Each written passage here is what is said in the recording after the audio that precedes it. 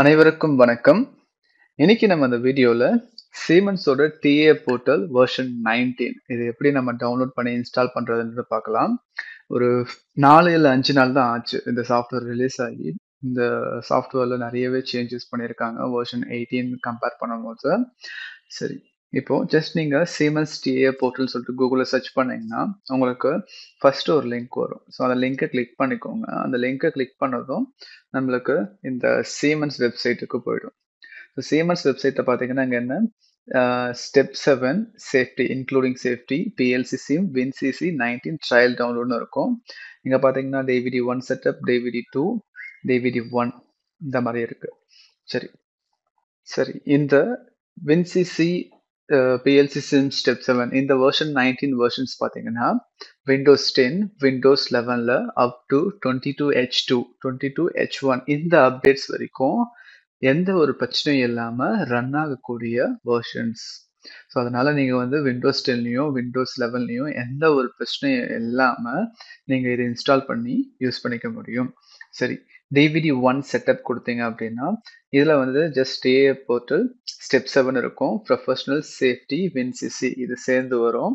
இந்த இடத்துல பாருங்க சேஃப்டி ப்ரொஃபஷனல் வின்சிசி இந்த மாதிரி. ஸோ இதில் நிறைய செட்டப்ஸ் இருக்கு. DVD 2ல hardware support packages open source tools அப்புறம் வந்ததுன்னா DVD 1 trial download PLC sim. So இந்த மாதிரி சாஃப்ட்வேர்ஸை வந்து நீங்கள் டவுன்லோட் பண்ணி இன்ஸ்டால் பண்ணிக்கலாம். இப்போ இதில் வந்து இதுக்கு முன்னாடியும் பின்னாடியும் டிஏ போர்ட்டில் என்ன சேஞ்சஸ் வந்திருக்கு, அதாவது டிஏ போர்ட்டல் வெர்ஷன் 9க்கு முன்னாடி 18 இருக்கா, அதுக்கு முன்னாடி என்னென்ன சேஞ்சஸ், இப்போ என்ன சேஞ்ச் பண்ணியிருக்காங்க அதை பற்றி தெரிஞ்சுக்கணும் அப்படின்னா இந்த த்ரெட்ல போனீங்கன்னா நீங்கள் வந்து அதை பற்றி தெரிஞ்சுக்கலாம்.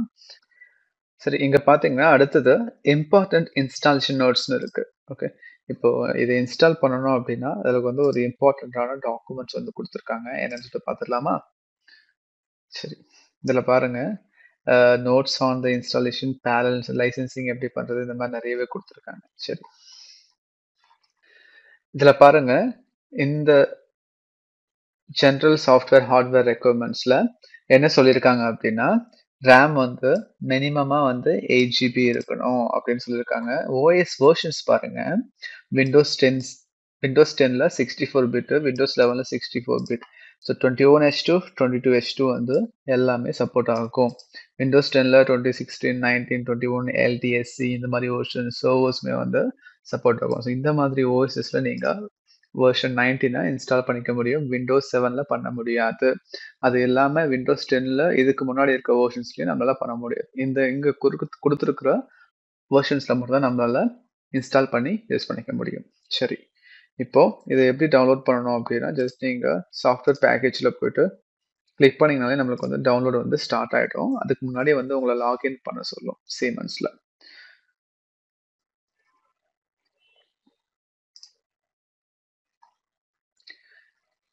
நீங்க லாகின் பண்ணதுக்கு அப்புறமா இந்த மாதிரி டவுன்லோட் பண்ணிக்க முடியும். நான் கேன்சல் ஆல்ரெடி டவுன்லோட் பண்ணிட்டேன். அதே மாதிரி நீங்க சிமுலேஷனுமே வந்து டவுன்லோட் பண்ணிக்கலாம். சரி, இப்போ எப்படி இன்ஸ்டால் பண்றோம்னு சொல்லிட்டு நான் உங்களுக்கு சொல்லித்தரேன். ஆல்ரெடி இதை நான் டவுன்லோட் பண்ணி வச்சிருக்கேன். ரைட் கிளிக் பண்ணிட்டு இதை மவுண்ட் பண்ணிக்கோங்க.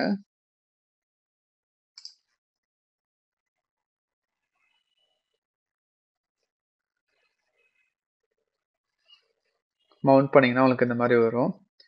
ஜஸ்ட் ஸ்டார்ட்ல ரைட் கிளிக் பண்ணிட்டு ரன் as admin கொடுத்து ஸ்டார்ட் பண்ணிக்கோங்க. ஓகே, இது வந்து சிஸ்டம் ரீஸ்டார்ட் பண்ண சொல்லி கேட்குது. சிஸ்டம் ரீஸ்டார்ட் பண்ணதுக்கு அப்புறமா திருப்பி வந்து பார்த்தீங்கன்னா இந்த இன்ஸ்டாலேஷன் மீடியம் நாட் அவைலபிள் வரும். நீங்கள் என்ன பண்ணணும்னா அந்த இன்ஸ்டாலேஷன் ஐஎஸ்ஓ ஃபைலை திருப்பி மவுண்ட் பண்ணிட்டு ரீட்ரை கொடுத்தீங்கன்னா நம்மளுக்கு வந்து செட்டப் வந்து ஸ்டார்ட் ஆகிடும். ஓகே, இப்போ வந்து பார்த்தீங்கன்னா இன்ஸ்டாலேஷன் லாங்குவேஜ் உங்களுக்கு என்ன லாங்குவேஜ் வேணுமோ அதை சூஸ் பண்ணிக்கிட்டு நெக்ஸ்ட் கொடுங்க. நெக்ஸ்ட் கொடுத்துரும் some product components cannot be installed சொல்லியிருக்காங்க. ஏன்னா என்ன சொல்லியிருக்காங்க சிமாட்டிக் வின்சிசி professional cannot be operated in parallel with the currently installed version சொல்லியிருக்காங்க. சரி, நான் ஆல்ரெடி சிமாட்டிக் வின்சிசி வெர்ஷன் அந்த வெர்ஷன் 18க்கு இன்ஸ்டால் பண்ணியிருக்கிறதுனால இதை வந்து எடுத்துக்கல. இருந்தாலும் நான் நெக்ஸ்ட் கொடுக்குறேன்.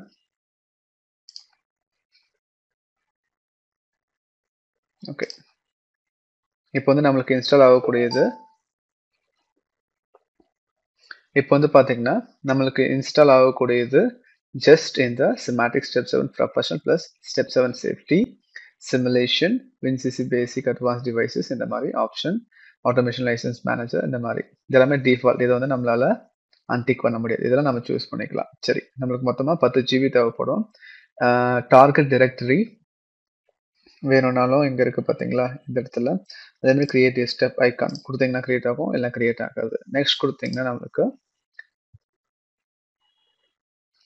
லைசென்ஸ் அக்ரீமெண்ட்ஸ் அக்ரி பண்ணிட்டு நெக்ஸ்ட் குடுங்க.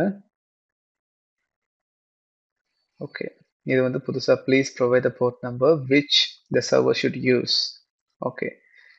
த board is valid. Click next to continue குடுத்துருக்காங்க. சரி next. Please select the DA software update server configuration. Continue with current செட்டிங்ஸ்னு குடுத்துருங்க. நெக்ஸ்ட் குடுங்க.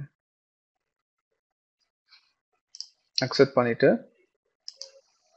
நெக்ஸ்ட் குடுத்தீங்கன்னா நமக்கு சாஃப்ட்வேர் இன்ஸ்டாலேஷன் வந்து ஸ்டார்ட் ஆயிடும். ஓகே. நம்மளுக்கு வந்து பார்த்தீங்கன்னா, இன்ஸ்டாலேஷன் ஸ்டார்ட் ஆயிடுச்சு. இது மினிமம் எப்படியும் ஒரு 25 to 30 மினிட்ஸ் வந்து எடுத்துக்கும். அது வரைக்கும் நம்மளுக்கு பொறுமை வேணும்.